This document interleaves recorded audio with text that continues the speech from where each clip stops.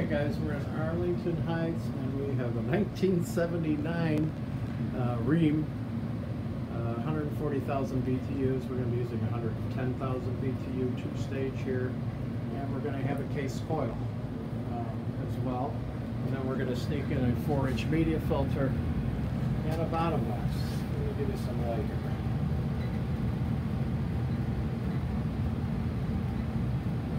There we go. Okay. So it's getting restricted without a bottom box and being this height of BTUs.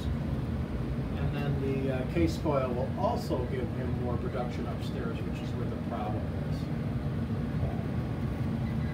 So I've got the measurements of everything, and we're going to make sure that we redo the condensate line, upgrade the gas, upgrade the to a 1900 box, and then I do have all the measurements of all the ductwork. Calling for a 3.5 ton, 110,000 BTU. Thanks, guys.